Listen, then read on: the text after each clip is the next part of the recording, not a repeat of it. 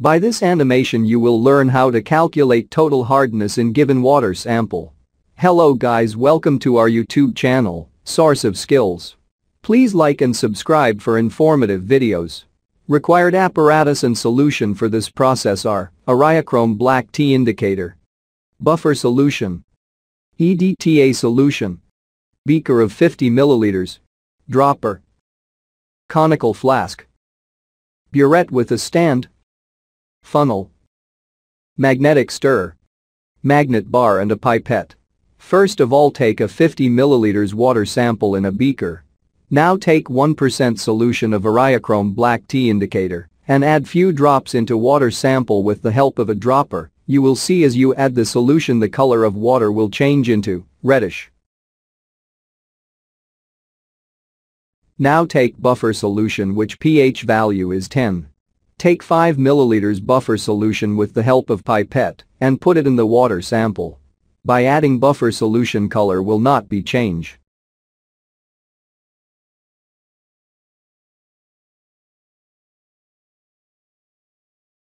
Now put the solution into the conical flask. Now we have to start titration. For this, take a stand and add burette on it. Now with the help of a funnel, add 0.01 molar solution of EDTA into the burette up to the 0 point.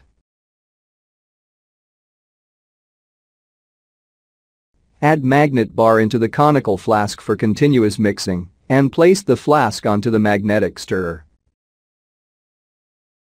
Now start titration. For this you will have to lose the loop so that it will come into the solution drop to drop. Add EDTA solution until the solution color turned into bluish. Now you have seen end point has achieved. You have to note the final value which is 1.5 milliliters. Let's start calculation. Volume of sample water is 50 milliliters. Volume of used titrant is 1.5 milliliters. EDTA stands for ethylene diamine tetraacetate acid. Molarity of EDTA solution is 0.0 molar. Formula of calcium hardness is 100 multiply 1 million multiply used titrant multiply molarity of used titrant divided by 1000 multiply used water sample. Put the values into the formula. After calculation we have 30 ppm value. Thanks for watching.